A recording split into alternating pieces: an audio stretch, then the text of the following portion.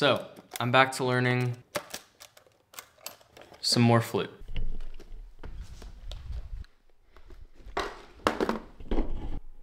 So if you're new here, my name is Ethan Ashley, and I'm now a junior at the University of Texas at Austin as a music education student at the Butler School of Music. In terms of courses, I've now finished up the piano classes, the theory classes, and the aural skills and ear training coursework. Very happy to be done with that. It was a long haul for sure. I'm now getting into more of the music education classes like conducting, like child development, and then also like learning the secondary instruments, woodwind techniques and brass techniques, that sort of thing. In past semesters, I have taken one-on-one lessons on secondary instruments. That's also part of the degree, and you can sort of put those in wherever you want.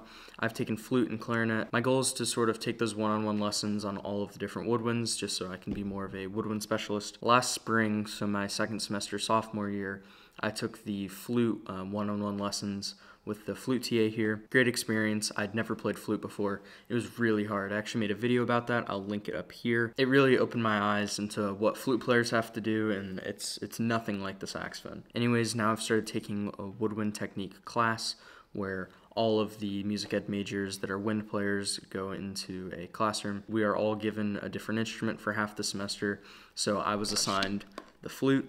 Everyone was assigned either saxophone, flute, or clarinet, and I obviously feel great about saxophone. Clarinet was pretty similar to the saxophone, but I've already learned that, so I'm glad that they stuck me on flute. Hopefully towards the second half of the semester, I get put on like oboe or bassoon or something like that.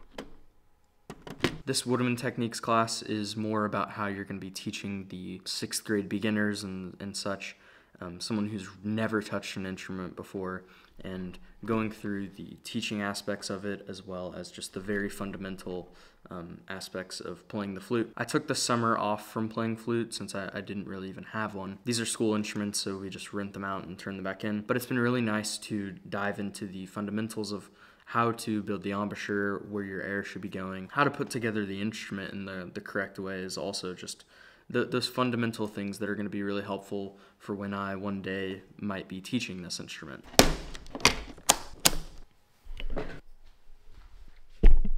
So far, most of my focus has been just on the small piece or the head joint, just rebuilding that embouchure that I once knew, and also getting my aperture a lot more closed. We've been closing the end, opening the end. A lot of my work has been with a mirror, but we'll see how this goes.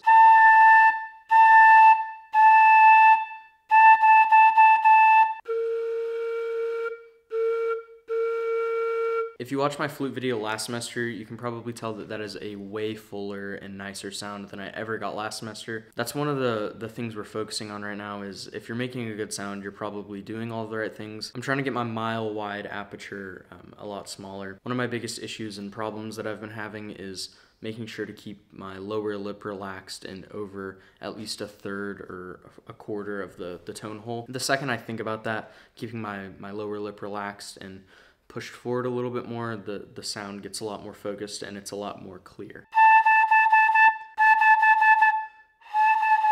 Again, most of my work over the last 2 weeks of this class has just been on the small piece / head joint. I start every day making sounds on this, and once I get a good sound here and I'm getting more consistent with the placement of it without using a mirror, then I'll move on to the actual instrument. We've pretty much been staying to just concert F so far.